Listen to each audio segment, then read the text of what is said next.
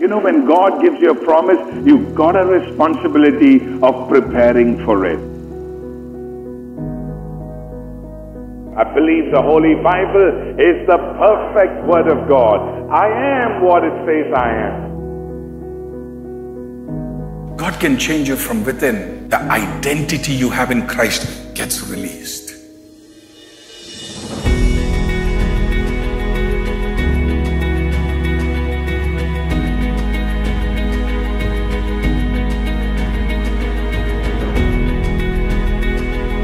When Christ comes in you, the genetics of the blood of Jesus begins to function.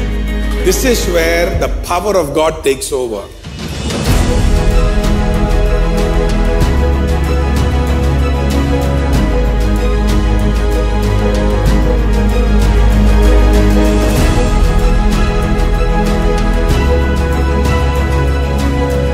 I will never again be the same. In Jesus' name, amen.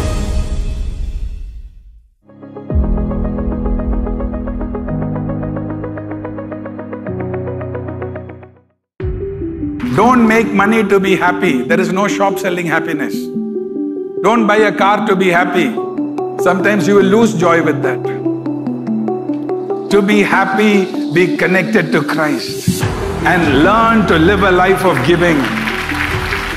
It is better to give than to receive. Everybody has needs. Don't live your life from the point of need. Live your life from the point of joy in the Holy Spirit. You know, there is a way of coming to dance before God. Be not grieved and depressed, for the joy of the Lord is your strength and stronghold. God is our strength. The place of our security is our joy in Christ Jesus. Don't write your need on your face and live with that. Write your joy on your face and live with that. Let's learn to rejoice in Jesus. Somebody open your mouth and shout out His thanks.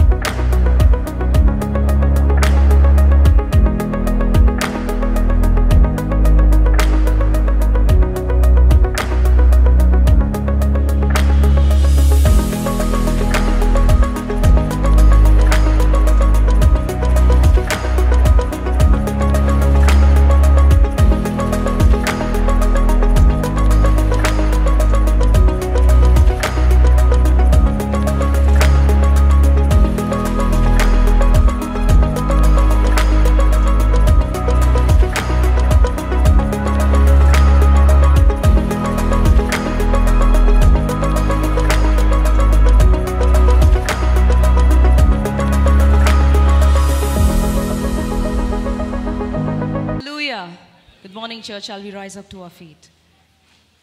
Thank you, God. How are we doing this morning? Everybody okay? Yes? Hallelujah. Let's read a scripture. It is Romans 8:14 to 17. For as many as are led by the Spirit of God, these are sons of God. For you did not receive the spirit of bondage again to fear, but you received the spirit of adoption, by whom we cry out, Abba, Father. The Spirit Himself bears witness with our spirit that we are children of God. And if children, then heirs, heirs of God and joint heirs with Christ. If indeed we suffer with Him, that we may also be glorified together. Hallelujah. This morning, we call out, Abba, Father. There's nobody like Him. Shall we look up to God in prayer?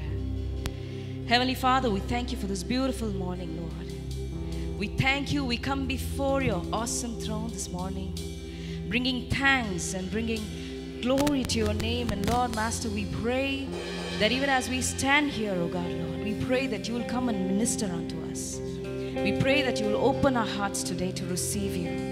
We pray that You will pour out Your fresh anointing upon us, Lord. This morning, oh God, Lord, pour out Your fresh anointing, Lord. We come before You, oh God, Lord, Master. There's nobody like You, God. We thank you for who you are, Lord. We surrender the rest of the time of worship and word into your awesome hands. We give you all the glory and honor. In Jesus' most precious name we pray. Amen. Amen. Hallelujah. Put your hands together for Jesus. Thank you, God. Thank you.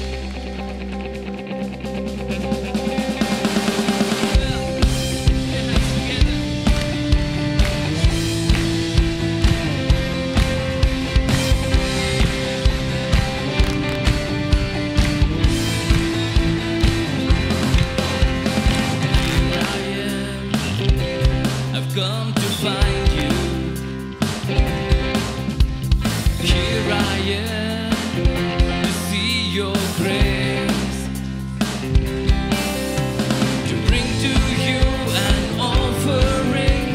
I have to ask myself one thing: how can I do anything but praise? I pray. You are God, you are Lord, you are all I'm living for. You are King of everything. I want my life to praise you.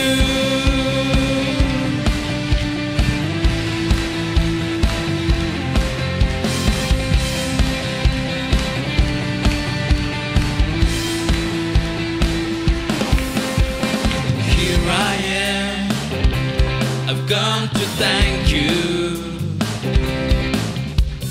Here I am, a life you changed, because you gave your life for me. You crucified your son for me. How can I do anything but praise? I pray. You are God, you are Lord, you are all I'm living for. You are King of everything. I want my life to praise you. You are God, you are Lord, you are all I'm living for. You are King of everything. I want my life to praise you.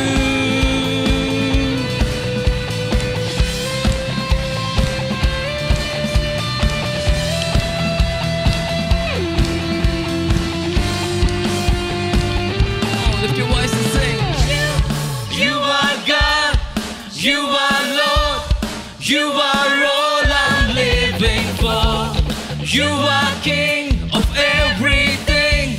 I want my life to praise you. You are God, you are Lord, you are all I'm living for. You are King of everything. I want my life to praise you. You are God, you are Lord, you are all I'm living for. You are King of everything. I want my life to praise you. My life to praise you. I want my life to praise you. I want my life to praise you.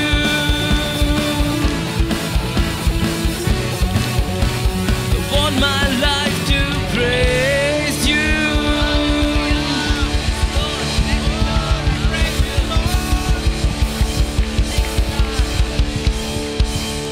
Hallelujah.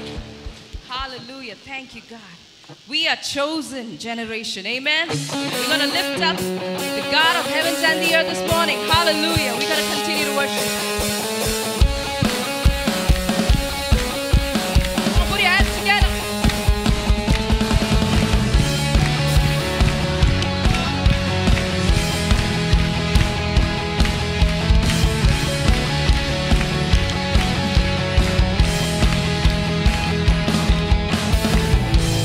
I am chosen and free. I am living for eternity.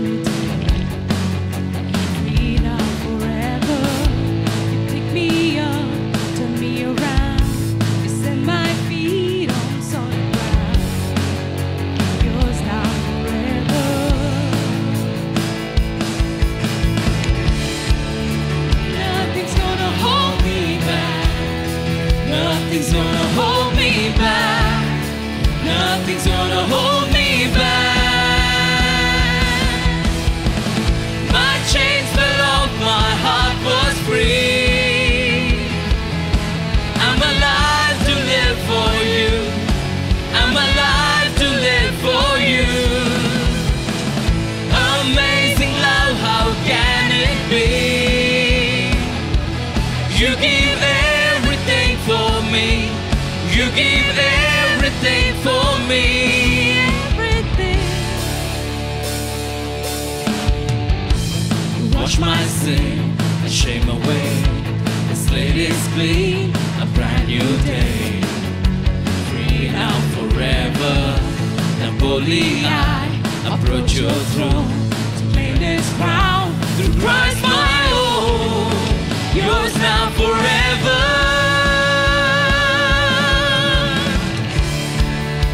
Nothing's gonna hold me back. Nothing's gonna hold me back. Nothing's gonna hold me back.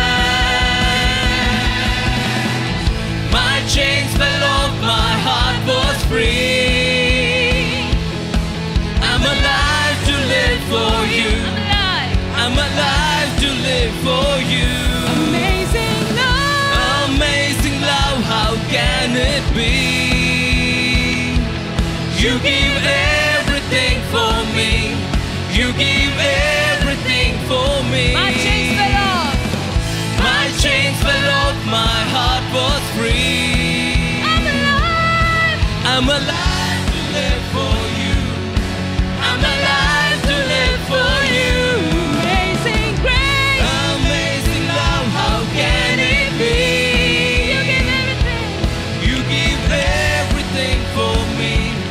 You give everything for me.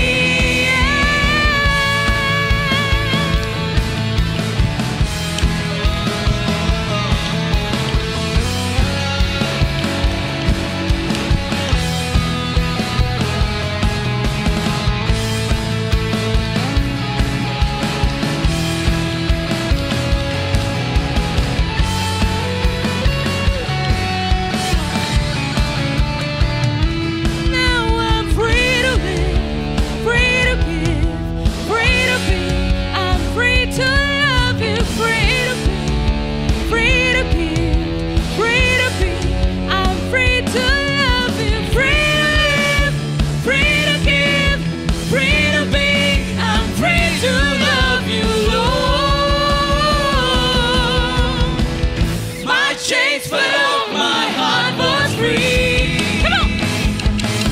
I'm alive to live for you. I'm alive to live for you. Amazing love. Amazing love, how can it be? Everything. You give everything for me. You give everything for My me. chains. My chains fell off, my heart was free. I'm alive. I'm alive to live for you. I'm alive to live for you. Amazing love, how can it be?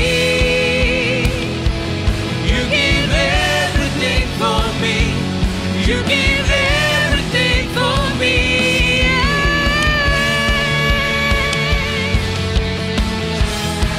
Amazing love. I'm free to live.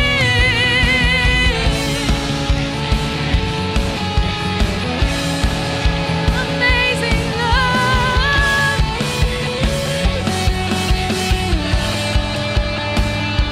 Now I'm free to live, free to be, free to be. I'm free to love you, free to live, free to give, free to be. I'm free to love you, free to live, free to give, free to be. I'm free to love you, Lord. My chains fell off, my heart was free. Come on. I'm alive to live for you.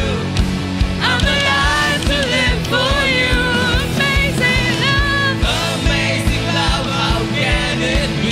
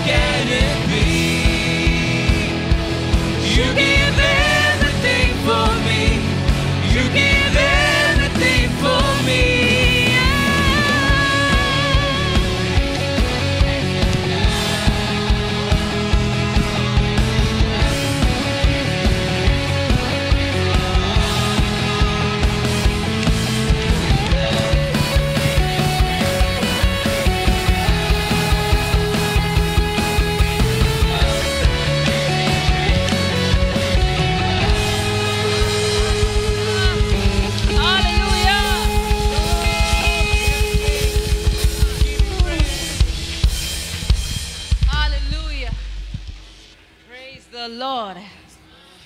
The Bible calls Jesus Lion of Judah. Amen. The same Bible calls you and I co-heirs with Christ. So who are we? Who are we? Lions. Come on, turn to your neighbor and say, I'm a lion. Oh, come on. Don't chicken out. Don't tell it titled like a mouse. Come on, tell them, I am a lion. Boldly, I'm a lion. The Lion of Judah lives within me. Hallelujah. Hallelujah. The lion does not fear how big the animal is in front of him. He only looks at his next meal. Hallelujah. You and I are overcomers in Christ. Yeah, we're going to overcome every fear, every anxiety, every depression, every bondage in Jesus' name. Hallelujah. No matter what our situation is this morning, every valley is rising up. Every mountain comes down in the name of Jesus. Hallelujah. Are you ready to roar this morning? Are you ready to roar? Hallelujah. Let's do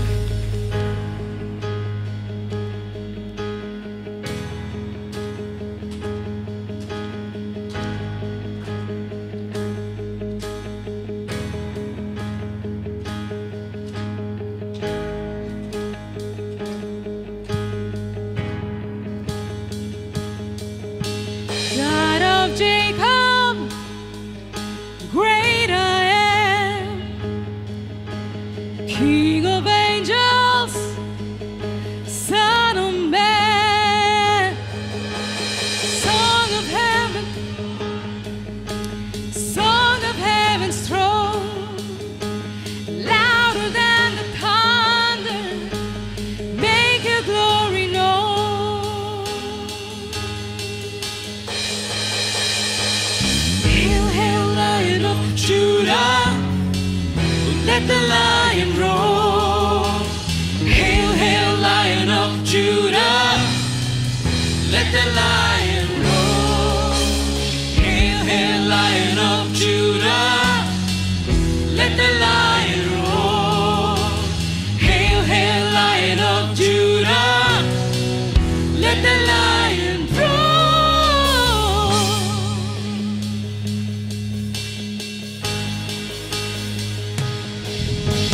Pride of Zion, prophets fall. Our Messiah, flesh and bone. You alone are worthy to open up the scroll. Like the lamb you suffered, but the lion has the rose. Hail, hail, Lion of Judah, let the lion roar. Hail, hail, Lion of Judah, let the lion roar. Hail, hail, Lion of Judah, let the lion roar. Hail, hail, Lion of Judah, let the lion roar. Roar, roar, roar, roar. Pride of Zion, come on, sing it.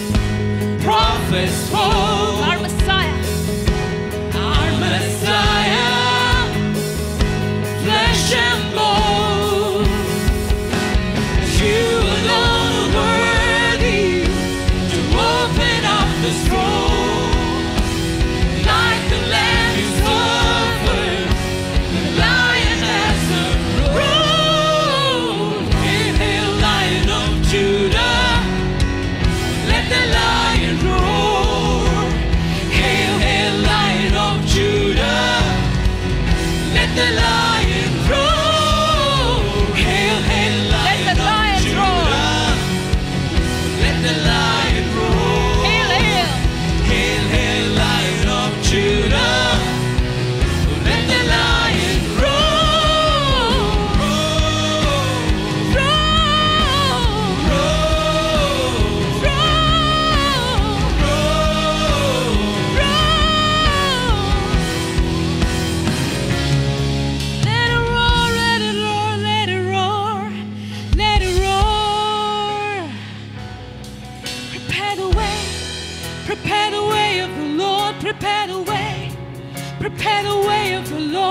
prepare the way. Prepare the way of the Lord. Prepare the way. Prepare the way of the Lord. Oh valley, be raised up. Oh mountains, be made low. Oh valley, be raised up. Oh mountains, be made low. Oh valley, be raised up. Oh mountains, be made low. Oh valley, be raised up. Oh mountains, be made low.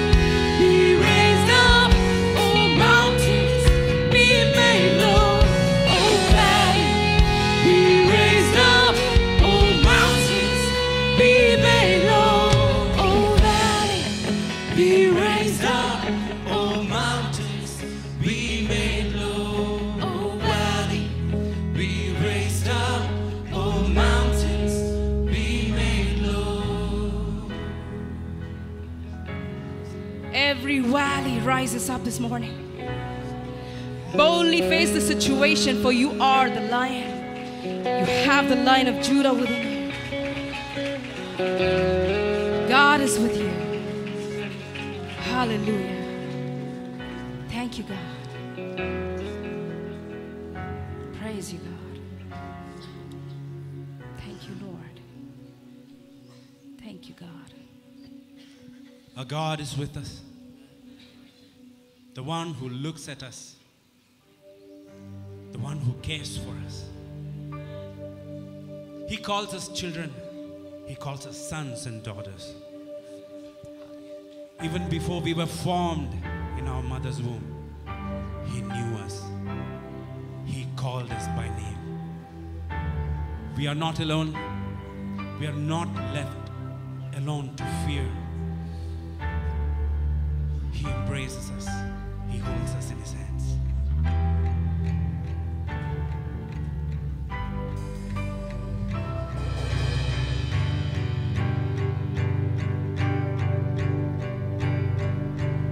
You unravel me with a melody. You surround me with a song of deliverance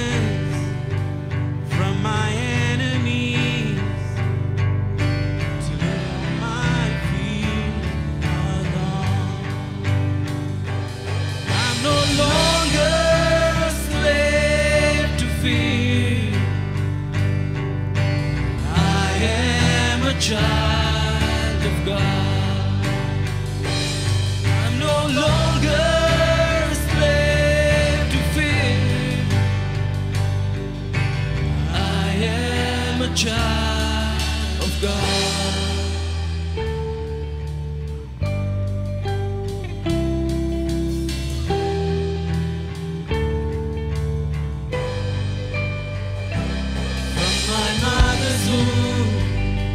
You have chosen me.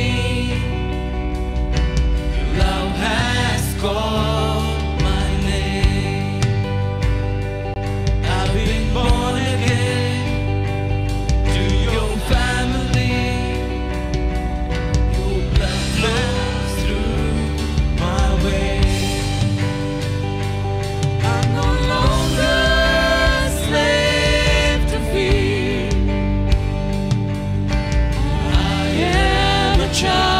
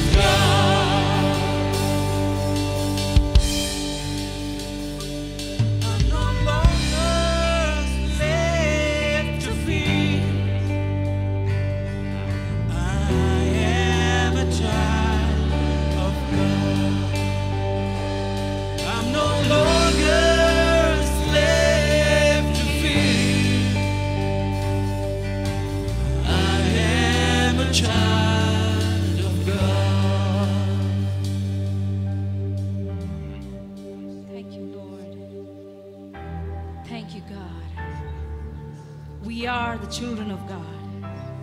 Hallelujah.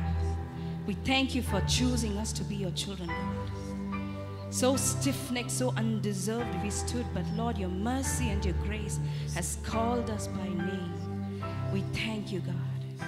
We thank you. We surrender the rest of the service into your awesome hands. Come and take control of the time, Lord. In Jesus' most precious and holy name we pray. Amen. Amen. Hallelujah. Please put your hands together for Pastor Johnson. Amen. I am a child of God. Hallelujah. Let's do the confessions together. I believe in the Almighty God, our Father and Creator. I believe in the Lord Jesus Christ. He was conceived of the Holy Spirit and born of a virgin. He suffered, died, and rose again. He ascended into heaven. I believe in God the Holy Spirit, who is worshipped and my guide. I believe in holy fellowship, faithful giving, and service to God in this church. I believe the Holy Bible is the perfect Word of God. I am what it says I am. I have what it says I have. And I can do what it says I can do. Today, as I learn the Word of God here in my spiritual family, I am blessed, healed, and anointed for a holy and victorious living. I will never again be the same. In Jesus' name, amen. The Lord bless us. Please be seated. It's such a joy, to be back in the house of God together, worshiping the Lord, and to thank Him for His goodness and mercy. Amen. Last night when I saw all the clouds up in the sky, I said to myself, Lord, what's going to happen? Sunday, is it going to rain? And I said a prayer before going to sleep. But this morning when I woke up with the bright light of the sunlight, I was thinking, Father, like this, just shine your presence on the church this morning, in a mighty way. Hallelujah. And we want to continue to study about the fact that God wants us to be overcomers. God doesn't want you to be a failure.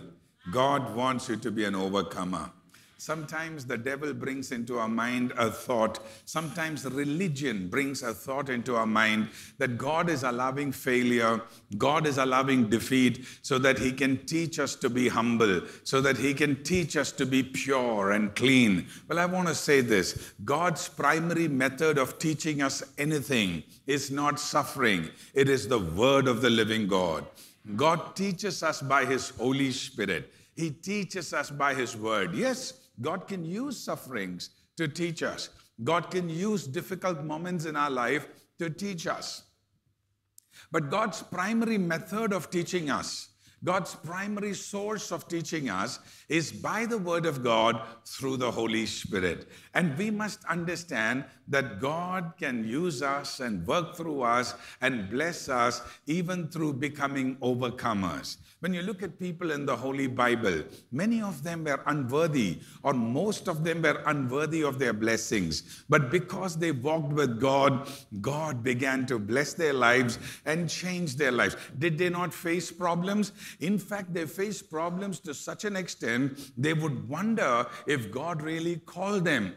Some would wonder if God really existed. In fact, the first time God called Abraham and asked him to come out of his land, come out of his father's house, it appears that for about 25 years, Abraham had to wait and God wouldn't speak to him even once in a while. Think about it. It's not like God spoke to him every day. He had to really believe in what he heard from God and keep moving forward. But he understood one thing. God has called him to be an overcomer.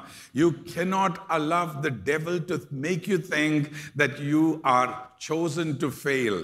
No, you are chosen to succeed in the name of Jesus. You are chosen to be victorious. You are chosen to flourish by the grace of God.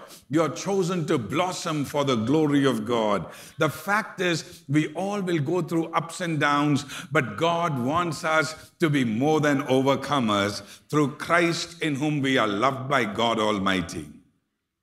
Last Sunday, we looked at how Nehemiah was one guy who stood up to build for God with a passion in his heart because the Babylonians had come and burned down the walls of Jerusalem, stripped down the entire temple. In fact, there were portions of the temple that the Babylonians and the invaders had come and not just broken down the place of worship, but they even removed certain foundations of the temple. Now that's so bad, and they turned it into a trash can. They turned it into a place of garbage. It was so difficult.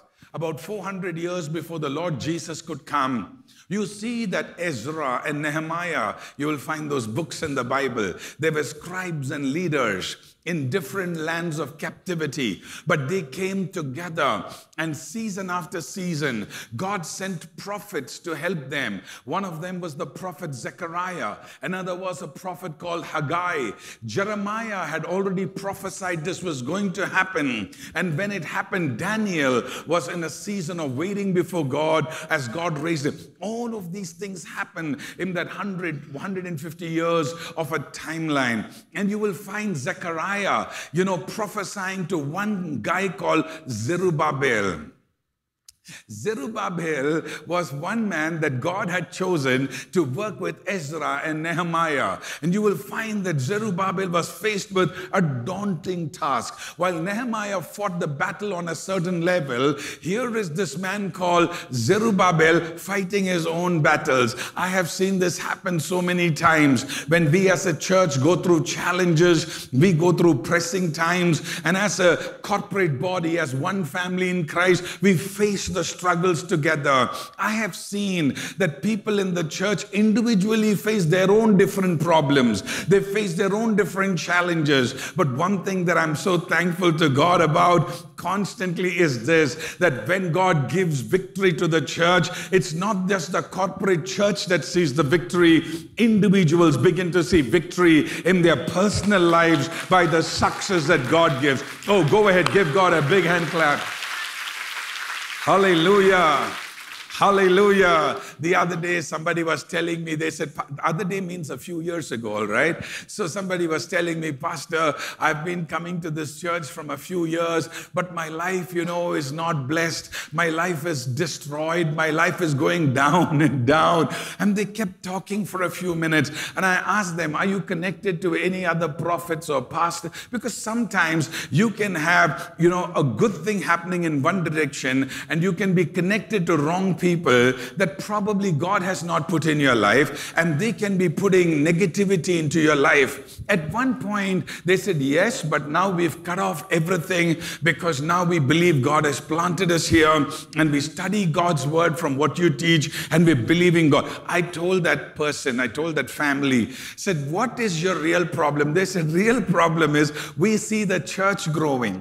We see things happening in the church, but in our personal life, it's not happening. I told them this one simple thing. It's impossible if you are connected to the anointing of the church, if your heart and soul is connected to where God planted you to worship, it's impossible that when God blesses the church, that your life is not blessed. That's not possible.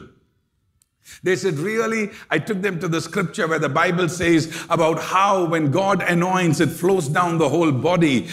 They began to believe God. They said, Pastor, we're trusting God for this. It's been a few years, and I began to see God's blessing on their life change them. The other day, they happened to come for a Thanksgiving prayer.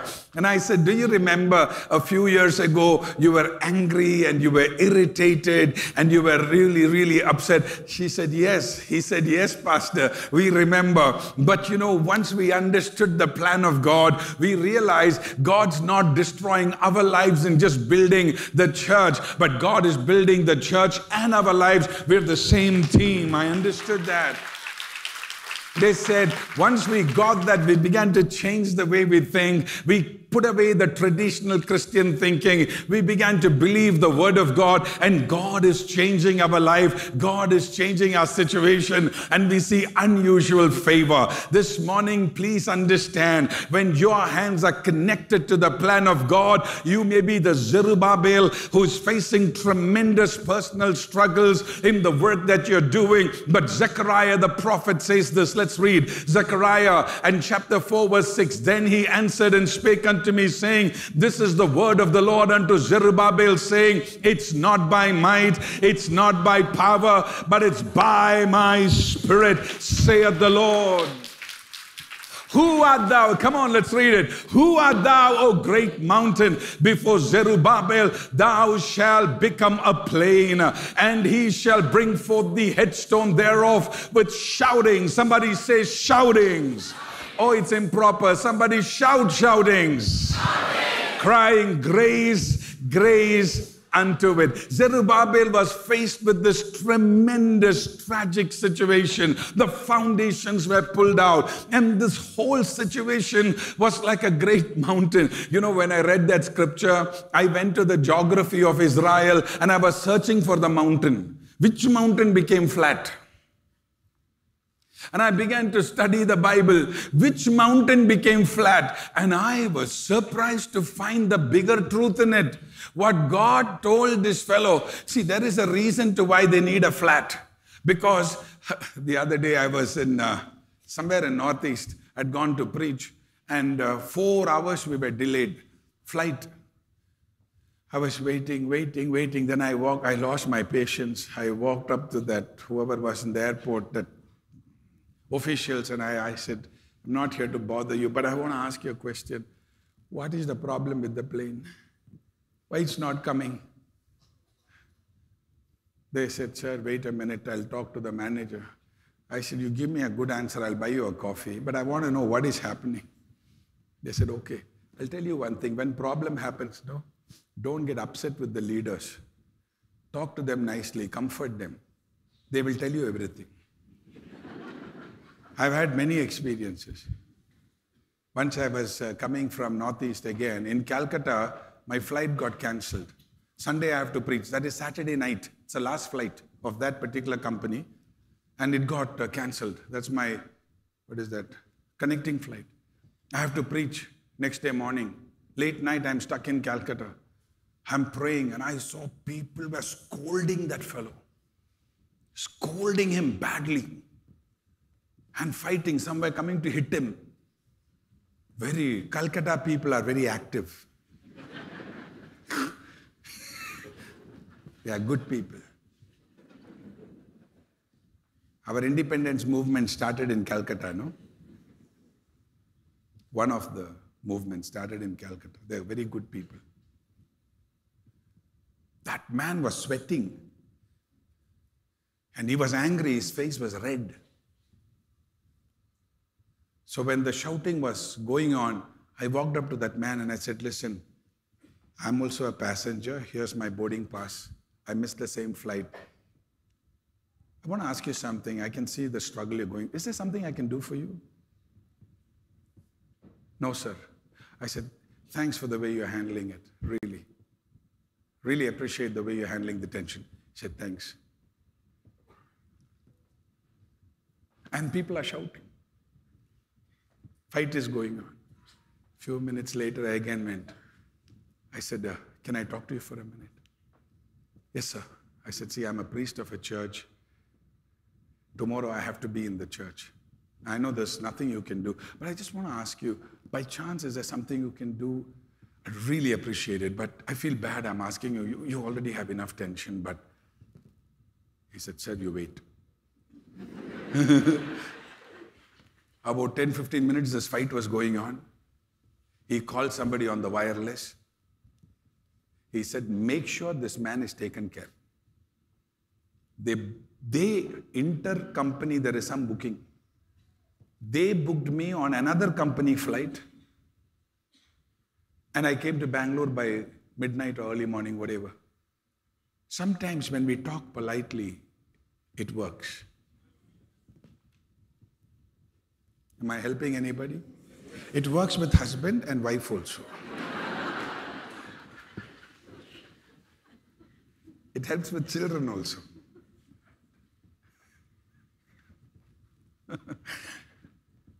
So I asked this somewhere in Northeast. I think it was an ice wall. I asked this airport staff, why the plane is not landing? I mean, is it on the way? Then they said, sir, the actual problem is this is a complete mountain terrain. This is one of the most difficult airports in India. Only recently commercial flights have started. The problem is for the plane to land, it needs a certain length of runway, it needs a certain infrastructure, and here it is very poor. And right now the visibility is very poor because of this mountain stretch, unless they get clear visibility with clouds moving away, only then they can land. And they will not take off from the other city to come here until from here they certify vision is clear. I said, thanks. Then I knew what my target was. Clouds. In Jesus' name, move. I prayed that airport on fire. In a positive sense. Prayed, clouds moved, flight landed. For many activities, when builders come to build, they look for a level land. They will send JCB machines, bulldozers, and they will level the land. So I thought God was speaking to Zerubbabel saying, God will send angels and level the land. So I was looking for a mountain that went flat. The more I studied the Bible, I understood no mountain went flat. It was the cumulative, the total collection of problems in the language of the prophet. God said, it looks like a great mountain. Those problems collectively look like a great mountain. And God is saying, it will become a plain before Zerubbabel. It will become a level ground before Zerubbabel. Now we should understand what God's word is saying. God is not saying that this whole problems will vanish. He's not saying this whole problems will reduce. He's saying when Zerubbabel comes to build, he will become so big. My grace in him will change him to become so large. This big mountain will look like one flat land. Problem will be there, but you will grow disproportionate. You will grow much stronger because it's not by might. It's not by power. It's by my spirit, saith the Lord. Hallelujah. Oh, I love that verse. So God was saying, when I used to read that scripture, I used to think, no need of might. There are times I would say, every might disappear so spirit can come. But the more I studied the scripture, we must understand, when you study poetry, you must understand poetic language because it violates grammar. But it's not wrong because it's poetic language. To understand Bible, you must study Bible language. When God was saying it's not by might, he was not saying your might is not required. When he said it's not by power, he was not saying your power is not required. Confidence in God doesn't mean no self-confidence. That's not what it means. Confidence in God does not mean you don't need self-confidence. No. It means to the proportion of your might, to the proportion of your power, the Spirit's proportion will be much higher. It will be much greater. It will be much more powerful. That it will feel it's not by your might. It was surely not by your power, but it was by the Spirit of God who worked in such a large way that your little might and your little power was nothing compared to the great power that God poured into your life so that that mountain looked like a small plain. Hallelujah. That is the concept of what God is saying. He's saying that mountain is going to move away in the name of Jesus. Hallelujah.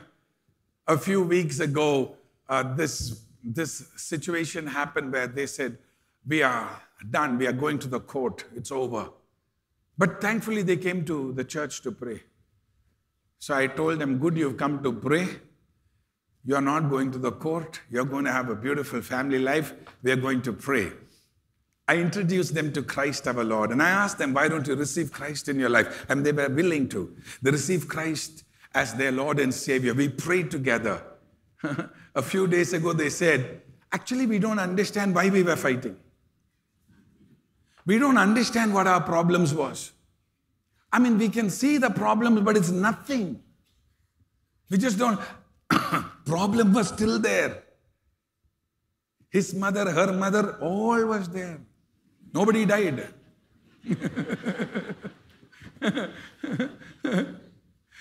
He was still giving his colleagues drop to the house.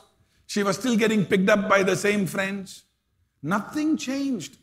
Except in them, God began to change things. And as a family, they felt their problems are nothing in a few weeks. Why? Because they no longer were limited to their strength. They were no longer limited to their power. They had welcomed the presence of a greater power, the Holy Spirit of God Almighty. It's not by might. It's not by power. It's by my Spirit, saith the Lord of hosts. And God is saying there, sometimes you will climb some mountains, but sometimes you will move some mountains. It takes the Holy Spirit in your life to discern and understand which one to climb and which one to move. The problem with many of us is sometimes we have so much faith, but we're not led by the Spirit. We are not committed to overcoming by the Holy Spirit. And so instead of moving the mountain, sometimes we are so full of faith, we don't listen to the Holy Spirit. So instead of moving the mountain, we climb the mountain. Or instead of climbing the mountain, we keep commanding, move the mountain. God may have kept the mountain there for you to climb. Ask Holy Spirit, what is your plan? Let Him tell you. Otherwise, you will keep moving mountains that God didn't mean for you to move, but to climb. And some mountains are not to climb, but they are to move in the name of Jesus. And if you don't seek the Holy Spirit with all your muscles of faith, you're going to be climbing mountains when God said you should have moved it, man. It's important to discern the move of the Holy Spirit. Overcome by the Holy Spirit. And God is saying something very interesting there. You will finish this work that you started by shouting. You remember I asked all of you, shout together? Because it's there in the Bible, shout. Why to shout? Because our own thoughts will keep saying, it won't happen. It won't happen. It won't happen. Your strength is not enough. Your might is not enough. Your knowledge is not enough. And everything in you will say, yeah, that is true. This is true. The other thing is true. Don't know how. Don't know when. Don't know why. Don't know what. Don't know anything. Like that. Our mind will keep talking to us. And that's why sometimes you need to shout grace. Grace. Grace means by the Spirit of God. By the empowering power of God, by the anointing Spirit of God. You need to shout it. Why? Drown your inner voices with the covenant of God's word. Drown your inner fears with the covenant of God's grace. Don't shout the voice of the enemy. Shout the voice of God Almighty. Hallelujah. Hallelujah. Oh, go ahead. Give God a mighty hand. Somebody shout grace. Speak out God's grace over the negative thoughts, over the anxieties, over the evil, over the things that the devil has fashioned against you. Speak out the grace of God. Hallelujah. Wow. He says, with shoutings of grace, you will keep the capstone. What is capstone? This is not the cornerstone. This is the finishing stone. These people had stone for everything. So God is speaking stone language. This is on stone community. Anything they'll take stone. David also took a stone. So God said, okay, you are stone community, I'll anoint your stone. That's why when God gave 10 commandments, He gave them on stone. Because these are stone people. When Moses got angry, he threw the stone and broke everything. They are stone people. See, God will anoint what is in your hand. So hold good things in your hand. Because finally that will get anointed. God bless you. No, this is true. This is a fact. The Bible says, you will keep the capstone. Because many times, when we start a work, I love that when you when you read that passage, it says, number one, you will finish what you started. And secondly, don't despise. The prophet Zechariah is telling Zerubbabel, don't you despise the day you laid the foundation. Don't you despise that day as a small day. In fact, Zerubbabel in his diary did not even mention in the personal journal that today we put the foundation day. He didn't even feel it was important. So Zechariah the prophet is saying, fellow, you thought that day was a small day. You thought that day was a meaningless day because you thought you can't finish what you started, because you thought it's an insignificant day. That small prayer, that small faith, that small offering, that small worship, that small commitment, you thought it's insignificant. But God says, on that foundation, I'm going to make sure with shoutings of grace, you're going to put the capstone. You're going to put the finishing stone. You're going to put the total work. Hallelujah. You're going to do a turnkey job until it is completed. It is done. Some of you, you thought you won't finish it. This morning, God is saying, not by might, not by power, but by my Spirit, you will finish it. You will see it happening on that simple foundation that you laid. God is going to build the rest. Hallelujah. Amen. Sometimes I feel God's called me, my anointing is Moses' anointing. In a particular context. Don't stone me, that's not my anointing. In a context, Moses' anointing was when all were crying by the Red Sea. God told Moses, tell my people to go forward. Sometimes I feel that's the call of God on my life. Last week I went to pray for a friend. 30 years ago, we used to sit together and pray in the nights. So one friend of mine came from another city, he's a pastor, and he said the other friend of ours who used to pray with us every night, 10 o'clock, we sit and pray together till 11 o'clock, 12 o'clock, for a long time. Then he fought with me and he went off. Sometimes all that happens. Then we became friends again.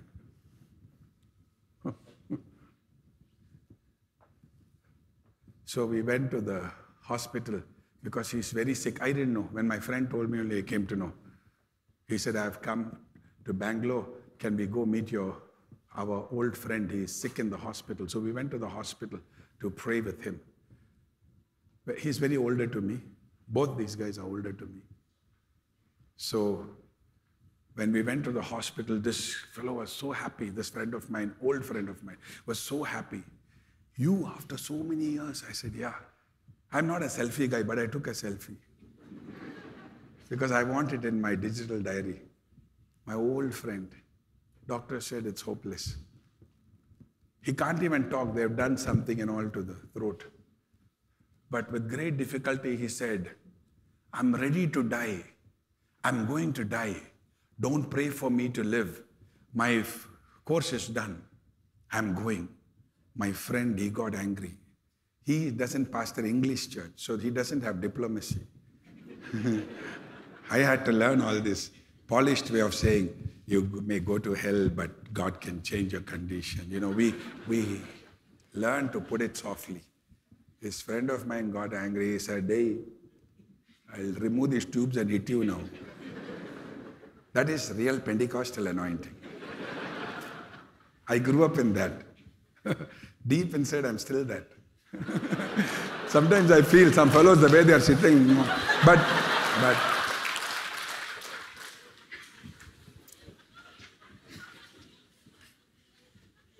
so this fellow is saying, no, you pray that I'll die. So my friend said, you preach, no, that Jesus heals. When you prayed, didn't people get healed? Yeah. On that bed, he's saying, yeah. Said, then why don't we pray for your healing? He says, okay. My friend got very angry. He said, you pray. I'm in no mood to pray. This fellow needs one.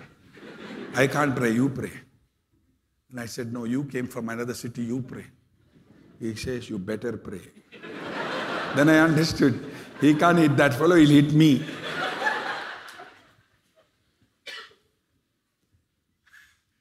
We prayed together.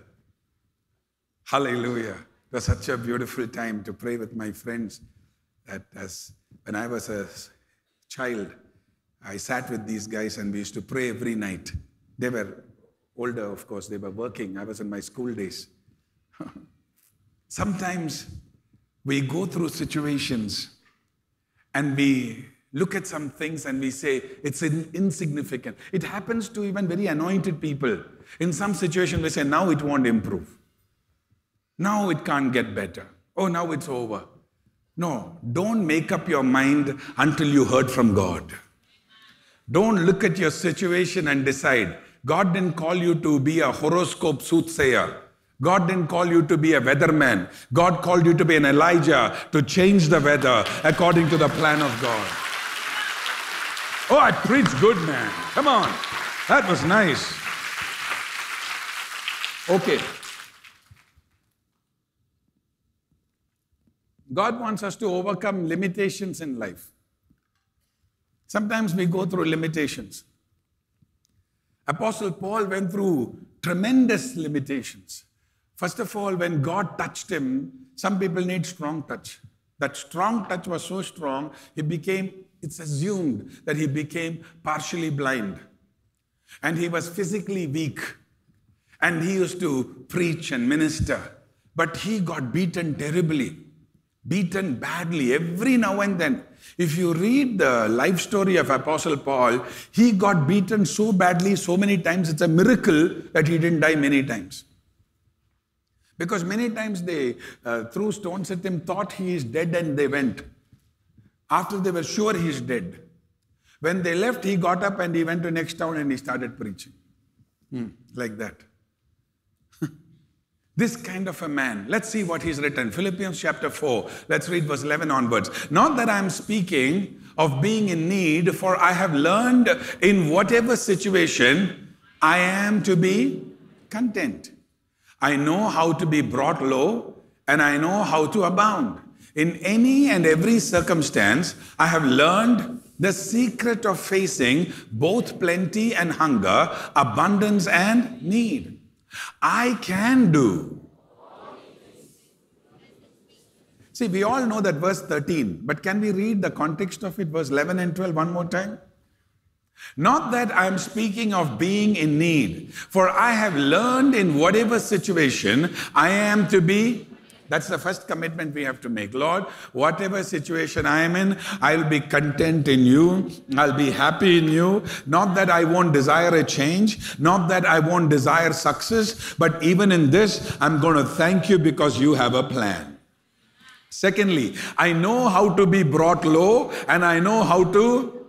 Some people know how to handle failure, but they don't know how to handle success. Some others know how well to behave in success, but they just can't handle failure. Apostle Paul says, I've learned both. In any and every circumstance, I have learned the secret of facing plenty and hunger, abundance and how I can do through the Holy Spirit, through Christ's Spirit, through the grace of God that strengthens me. This morning when we read that verse, I can do all things through Christ, it is talking about the fact that my external situations cannot control the inner person of who I am.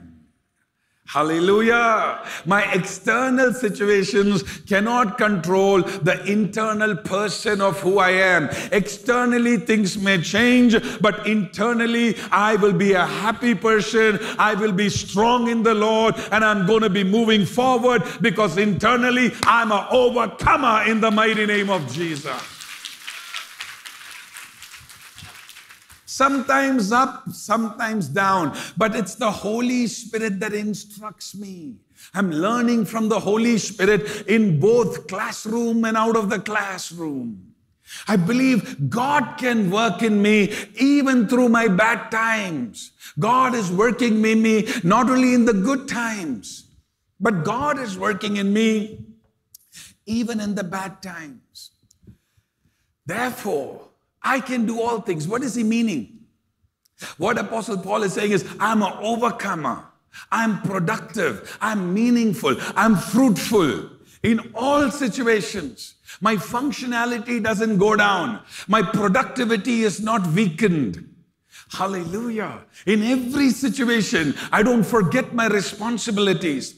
I don't forget my character.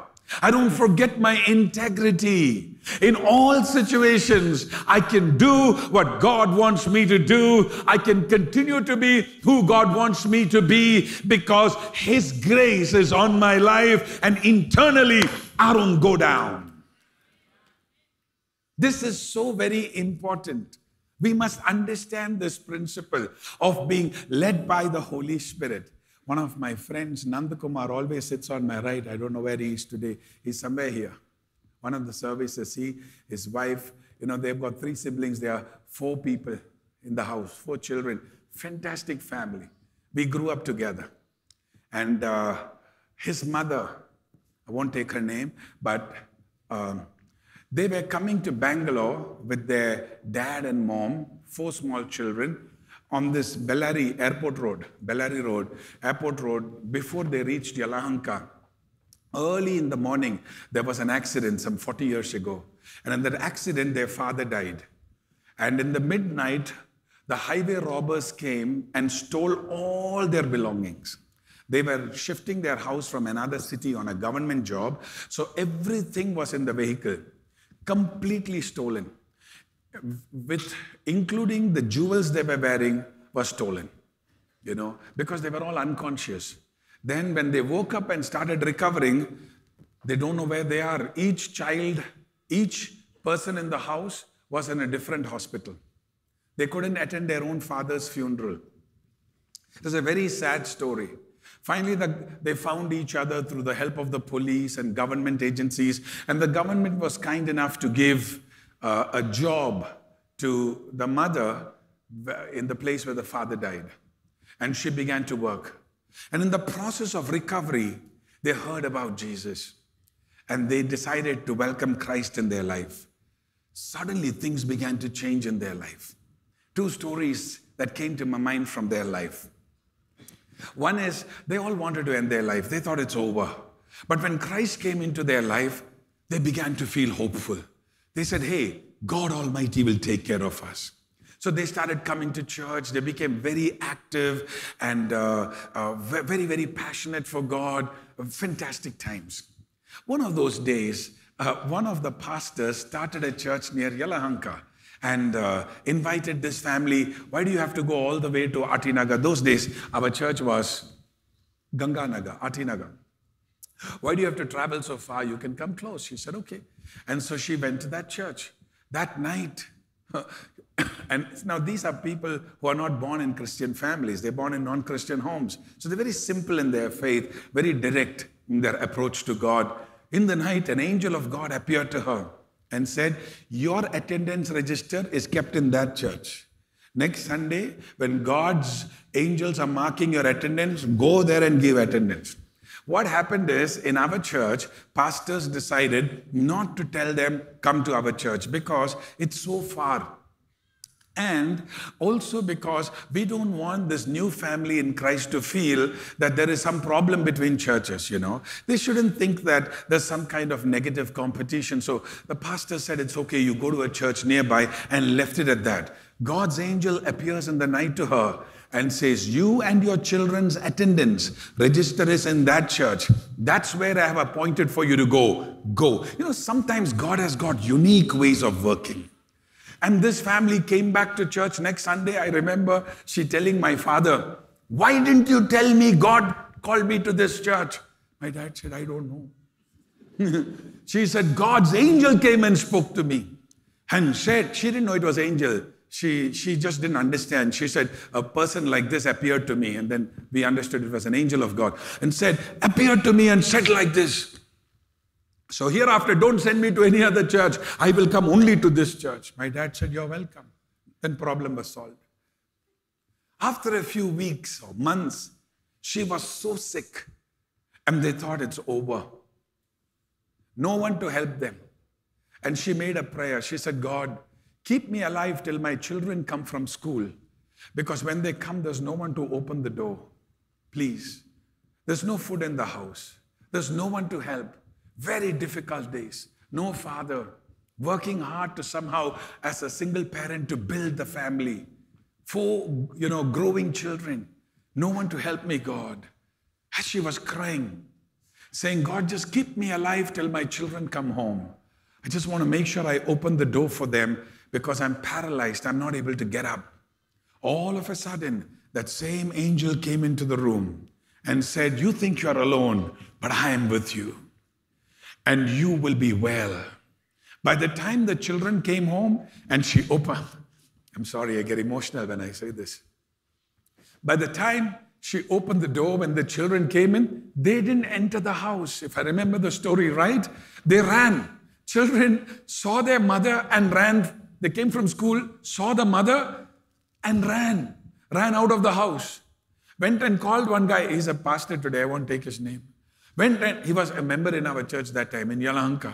Went to that man's house and said, Uncle, something happened to mom, come. That man came. He and his wife came. They were staying in a place called Bethel. They came and they saw. They were shocked. Because that lady's face was glowing like a light bulb.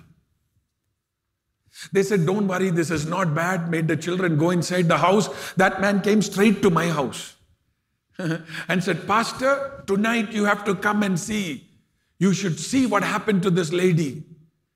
So my dad went. Her face that night was still bright, physically bright. People in the village were coming and looking at her face. And then we heard the story. The story is an angel of God had visited her.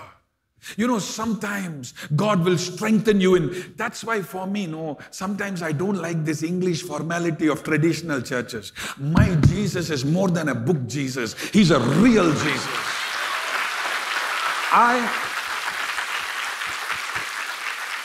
In the words of John the Apostle, this Jesus whom we have seen with our eyes, our hands have handled, the word of life, whom we have heard. I have seen God at work in the lives of different people. Her son still comes to our church with the family. Our God can strengthen you. I'm not saying that angel will come to every house. Don't keep praying for that angel and don't start idol worship. Pray to Jesus. He knows whether to send an angel or just send you the word every week through one brown skin. Just receive God's word in your life. Our God is a real God. He's a living God. He says, my grace is sufficient for you. Overcome by the Spirit. Go ahead. Take a minute to clap your hands. Open your mouth. Just praise God for a few minutes. Hallelujah. Sometimes we have to overcome battles in our life. This is the story of David. 3 stories today. This is the third one. David, it's a classic chap. We all love David. In real life, I don't know if we like him, but the Bible character is so beautiful. And the mythology is wonderful. We've painted David as a fantastic guy, but Uriah might have a different opinion. Goliath will surely have a different opinion. It all depends on perspective. David, the sweet psalmist of Israel, the guy who really loved God. For me, the point is this: he's our party. Because God loved him, he loved God. That is our party. So everything else doesn't matter. Bible says David, when he was anointed, let's read it from the Bible, 2 Samuel chapter 5. And when David inquired of the Lord, God said to him, thou shalt not go up, but fetch a compass behind them and come upon them over against the mulberry trees. And let it be when thou hearest the sound of a going in the tops of the mulberry trees, that then thou shalt bestir thyself, for then shall the Lord go out before you to smite the host of the Philistines. What happened when David was anointed as the king of Judah, and later I think about 7 years later or 6 years later, the whole of Israel came, all the 11 tribes, and said, "You be our king too." So David became the king of whole Israel. That time Philistines heard. Sometimes devil don't attack you when you have nothing. When something good happens, only devil wants to attack. Some people have nothing because devil already attacked. But when you get something, that's when the devil starts attacking. And what the Philistines did, if you want to understand present-day Middle Eastern history, read Book of Samuel. It's the same story, repeated in different styles. Philistines, when they heard David as king, they all gathered together and arranged themselves in the valley. One funny name is there. They all arranged themselves there in that valley. Now David has a choice. Should I go for battle or no? If you have a choice, you should always seek God. Even otherwise, you should seek God.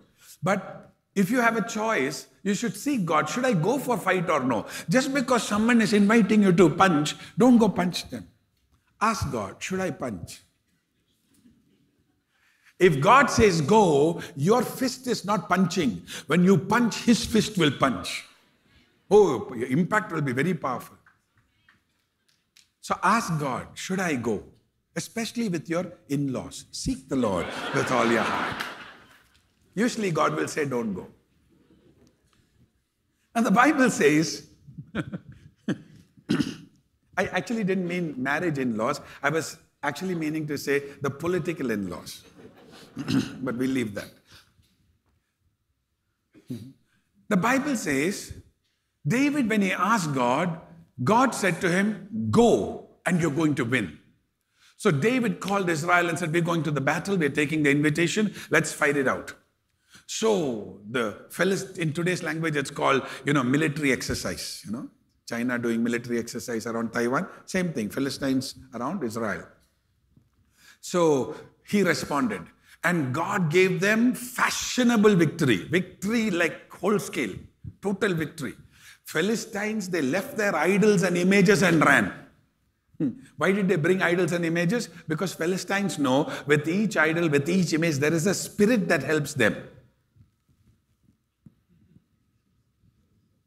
Don't forget that side dishes are very important. Because they understand that with each idol, with each image, there is a spirit that helps them. But they didn't have time to carry these. And they left it and ran from the onslaught that David was bringing. When David finally got there and these fellows ran away, he found all those things. He burned everything. He burned everything. I'm answering some of your deep inner questions for those who don't know what to do with some things. And then the Bible says, when they finished, they went back to Israel. When they went back to Israel, in Israel, they are happy because they got victory. Heavy popularity, all newspapers, this man's productivity, Gallup poll is very high, all are praising David. Suddenly, Philistines have come back again. This time they have double rebound. You know what I'm saying? Doubled up their resources, their full power, they have come. David did not say, last time God said yes, no, this time we'll go down. No, he waited before God. Don't fight just in your experience. Overcome by the Spirit of God. Hallelujah. He waited before God. God, should I go up? And this time God gave a different answer. God said, wait, don't go now. Change your method and change the timing. Sometimes God will change the method. Sometimes God will change the timing. That is not to your destruction. That is so that your enemy will be destroyed.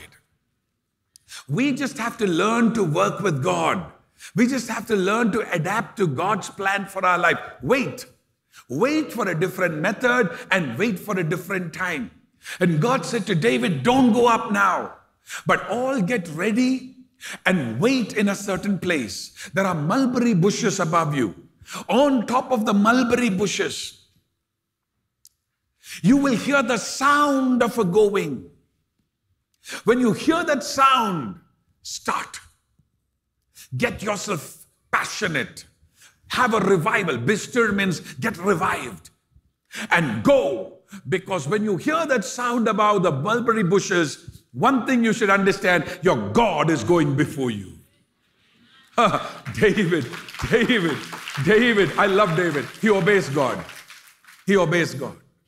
He told the army, get ready. Why? We are going for waiting. For waiting, why to put on armory? Armory le waiting. Now that is difficult. I'm telling you, brothers and sisters, that is difficult. Waiting in pajama is okay. But waiting in war suit is very difficult.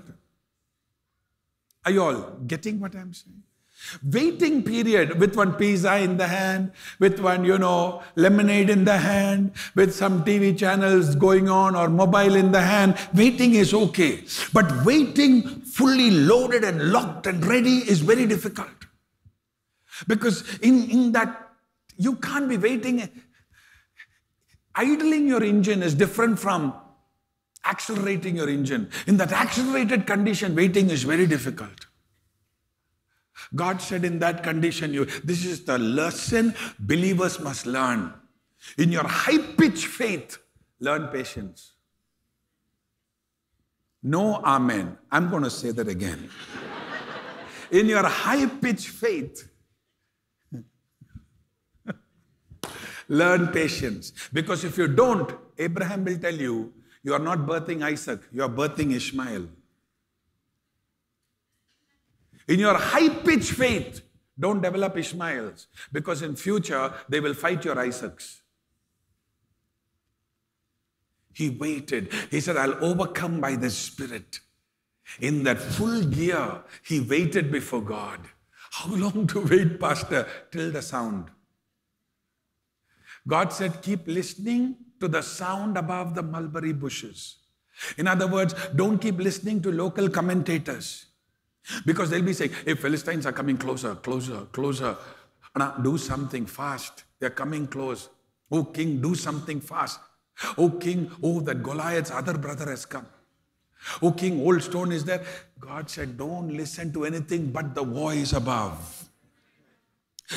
Then you bestir yourself. Why till then you shouldn't bestir yourself? Why till then you shouldn't get revived? Because all the other voices will try to revive you into the direction they want to take you. But you wait. Sometimes you have to be so careful that your ears are tuned to the voice of heaven and nobody else should take that place in your life. Sometimes you wait with your ears open. Sometimes you wait with your eyes open. You look for your timing. You listen to your timing because you want to be led by the Holy Spirit. He waited at the right time. He heard the sound of, if God said he is coming, he is coming. Wow. He heard the sound. David got up. Everyone, till then they were all sitting, waiting. They all got up. Philistines are wondering when these fellows will come. Pastor, can you find out what time of the day it was when David heard the sound so we'll know the muhurtam? Maybe they were waiting for some planets to line up. We don't wait for planets to line up. We line the planets up in prayer.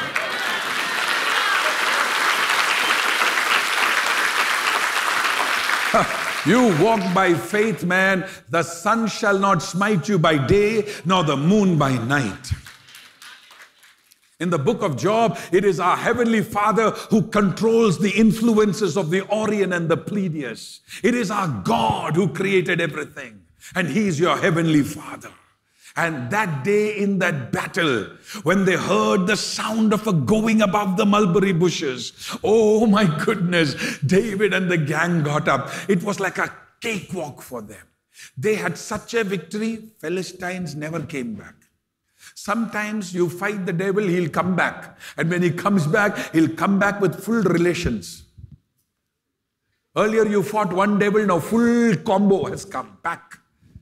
Full package has come. But sometimes God will give you such a victory, full package will be wiped out. There are times God works. We are going to pray and say, God, I want to be led by your Holy Spirit. Let's close our eyes and say, Father, I want to be an overcomer by your Holy Spirit. I thank you that sometimes I'll have to climb those mountains, but sometimes I'll move those mountains. Sometimes I'll grow so large that mountain will look like a small plain. I thank you, Lord, that I can do all things through Christ, by your Holy Spirit that strengthens me.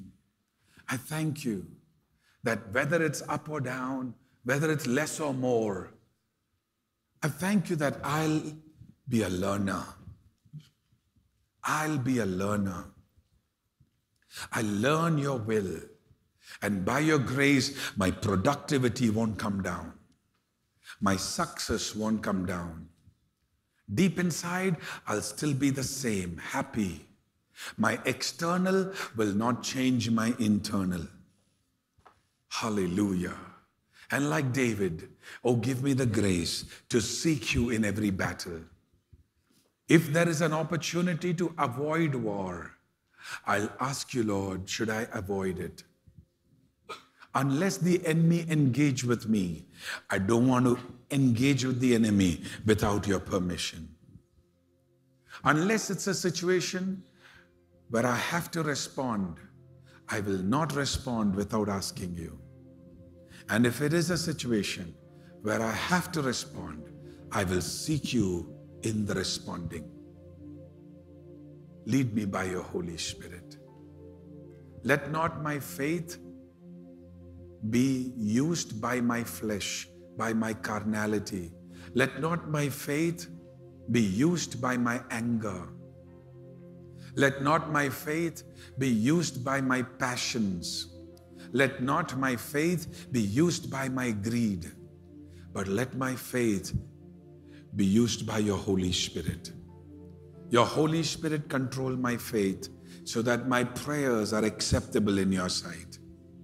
Let me overcome by your Spirit, to overcome by your love, to overcome joyfully. And today, Lord, we ask that we will overcome by your Holy Spirit. We love you today. We worship you today. We thank you that you have chosen us to be your very own children. We love you, Father.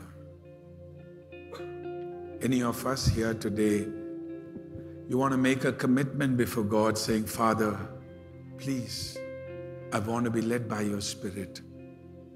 In areas of my life where I may have goofed up in the past, messed it up, maybe even the foundations are pulled out like Zerubbabel faced. Thank you that by your grace, by the guidance of your Holy Spirit, I'm going to get back to work. I know you're building my life. I know, Lord, you're building my future. You're building my life. I thank you, Master. Let's pray. Gracious and loving Heavenly Father, this morning you spoke to us. We want to thank you. Now as we are going to sing, we're going to worship, may your words become strength in our body. May your words turn into an anointing on our spirit. May your word become a character in our soul. We love you, Father. In Jesus' holy name we pray. Amen. Amen. I don't do these kind of things, but if it's all right, just look at somebody beside you and say, you are an overcomer in Jesus' name. All right, let's stand. We'll sing together. Today I've picked up some melodies, all right? We'll do 2-3 choruses together. It's not by might, it's not by power, it's by my Spirit, said the Lord. It's not by might, it's not by power, it's by my Spirit. Let's do it again.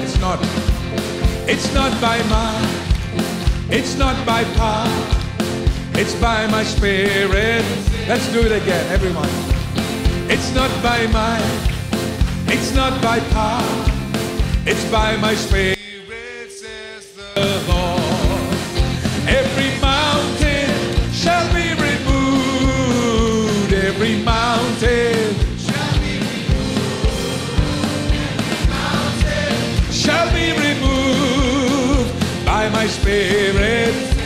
setting me free. He's setting me free. This Holy Ghost power, He's setting me free. This very hour, He's setting my soul free. He's making me whole. He's setting me free, free, free. This. Shall we sing it again? He's setting me free. This Holy Ghost power, He's setting me free. This very hour, He's setting my soul free. He's making me whole. He's setting me free. This Holy Ghost. We're going to sing the last one. I just keep trusting my Lord because He's going to take me along. Amen. I just keep trusting in my Lord as I walk along. I just keep trusting in my Lord, and He gives me a song. Though the storm clouds darken the sky, oh, the heavenly train, I just keep trusting my Lord. He will never fail. He's a faithful friend, such a faithful friend. I can count on Him to the very end. Though the storm clouds darken the sky, oh, the heavenly trail, I just keep trusting my Lord. He will never fail. I just keep trusting my Lord on the narrow way. I just keep trusting my Lord as He leads each day. Though the road is weary at times, and I'm sad and blue, I just keep. Come on, church, let's clap our hands as we sing. Let's do it together. He's a faithful friend.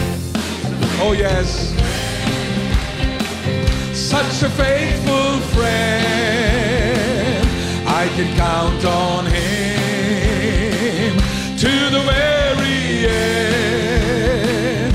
Though the storm clouds darken the sky, oh, the heavenly trail, I just keep trusting my Lord. He will never. Go ahead, take a few minutes to express your love, express your worship, express your praise. Hallelujah. Come on, church, open your mouth. Let the Holy Spirit anoint you with new tongues, with new words of praises to God, that the Holy Spirit will fill our lives with the new power of His presence.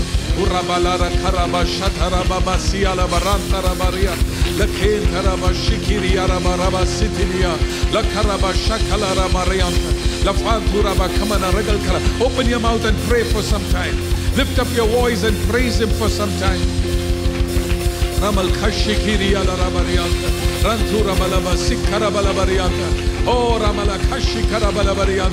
Hallelujah, hallelujah, hallelujah, hallelujah, hallelujah. The anointing of overcoming, the anointing of overcoming, the anointing of overcoming, the anointing of overcoming. In the name of Jesus, the anointing of overcoming. Fill every life, fill every heart, fill every individual by the power of the Holy Spirit right now in the name of Jesus. Hallelujah, hallelujah, hallelujah, hallelujah. We thank you, Jesus. We thank you, Holy Spirit. We thank you for your touch. Amen. Amen. We're going to confess it by faith. He's a faithful friend, such a faithful friend. I can count on Him to the very end. I promise you one thing, that storm will pass away. And when they look for you, they will find you flying above the storm by the grace of God. Amen. Oh, He's a faithful friend, such a faithful friend. I can count on him to the very end. Though the storm clouds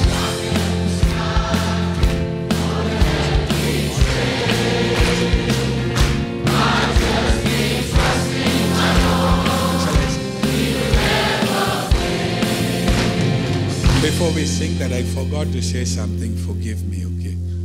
God forgives me, you also forgive me, okay? I forgot to say something important. Our chapel prayer, okay, all the prayer groups came in the past, and 1 year, we had almost 1 year, I think. We had a powerful prayer time, and we are praying especially for the church construction. From this week, all of you who can come, start coming, okay? Wednesday at 7 o'clock. Every Wednesday at 7 o'clock, beat the devil, beat the traffic, be there, okay? And we'll pray together. Amen? Okay, let's sing it again. He is a faithful friend. Faithful friend, I can count on him to the very end. Though the storm clouds darken the sky, oh, the heavenly train, I just keep trusting my Lord. He will never fail.